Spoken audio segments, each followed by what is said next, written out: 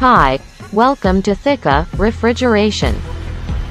In this video, we will explain major elements of refrigeration systems and their functions.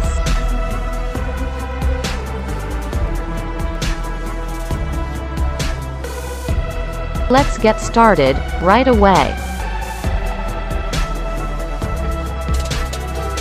Major elements of refrigeration systems and their functions.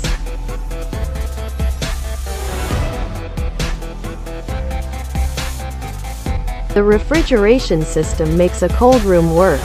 It is simply a process of transporting heat from one place to another.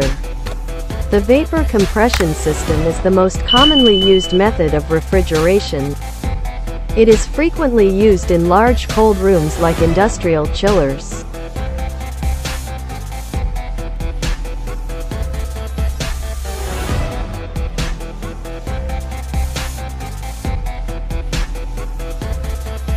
The main components of a refrigeration system.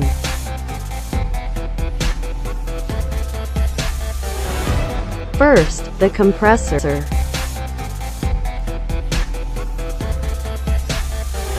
The compressor's use is to pull the low temperature and low pressure vapor from the evaporator through a suction line. Once the vapor is drawn, it will be compressed. This will cause the vapor's temperature to rise.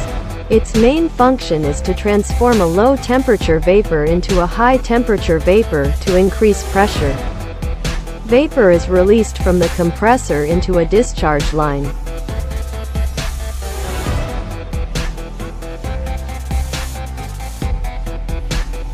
Second, the condenser.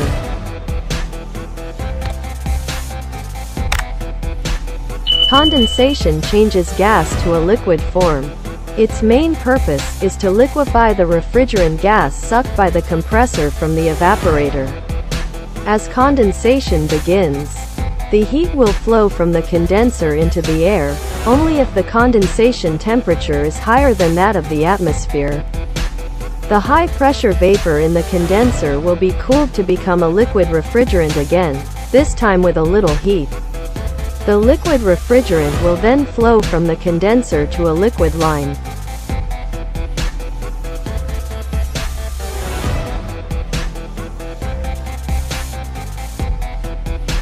Number 3, the expansion valve.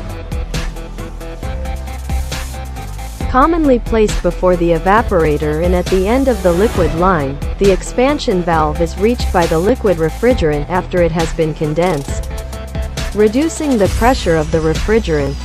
Its temperature will decrease to a level below its atmosphere. This liquid will then be pumped into the evaporator.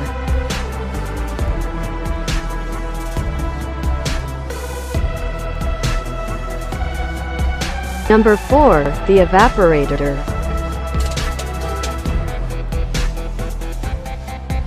An evaporator is used to turn any liquid material into gas. In this process, heat is absorbed.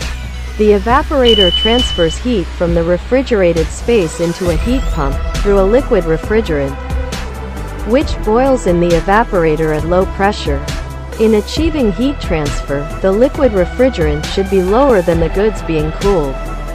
After the transfer, liquid refrigerant is drawn by the compressor from the evaporator through a suction line. Liquid refrigerant will be in vapor form upon leaving the evaporator coil.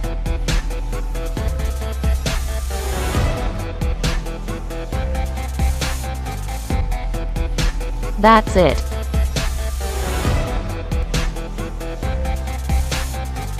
Please, don't forget to hit the like button and subscribe to the channel.